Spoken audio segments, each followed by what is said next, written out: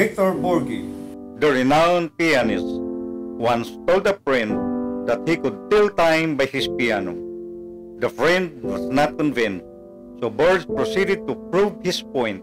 He immediately began playing a resounding march, and only moments though, there was a noise banging on the wall, and a voice on the other side screamed, "Stop that noise!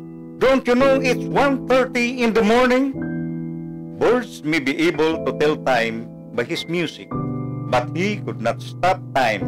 Only God can do that. Have you ever noticed that time is like an ending river, and once your craft is launched on it, there is no turning back, no stopping it? Like a river, which may wind through a meadow, there are seasons in our lives when it seems that time moves very slowly.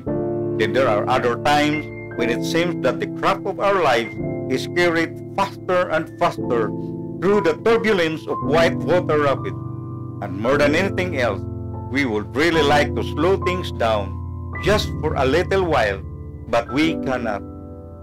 Mario Andretti was like that. Remember the famed Italian race car driver?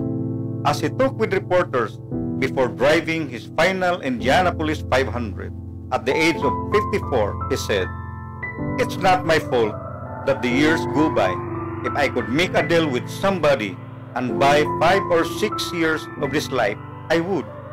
Think of it, trading his millions for just a few more years of peak performance racing. He could not buy time, and neither could one of the world's richest, if not the richest woman in the world.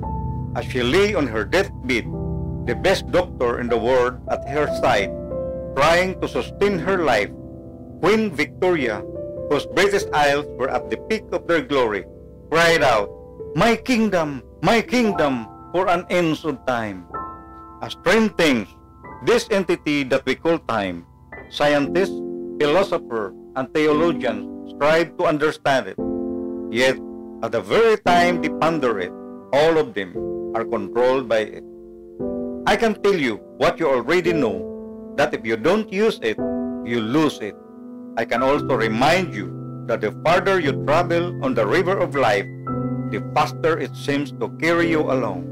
We talk about time, but we can actually do very little about it.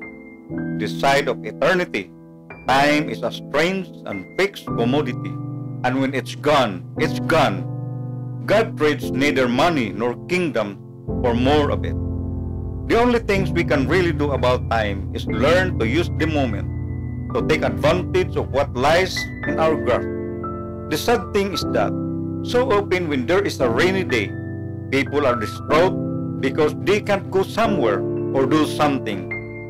If there is any wisdom acquired in aging, it surely must include the importance of using time wisely, of seeing what you mean to say, while the person you love can still hear those words, of writing the letter you've been intending to write, while a friend can yet read it. I used to wonder how just God really is in fixing a person's eternal destiny, based on such a short period of perhaps 70 or 80 years.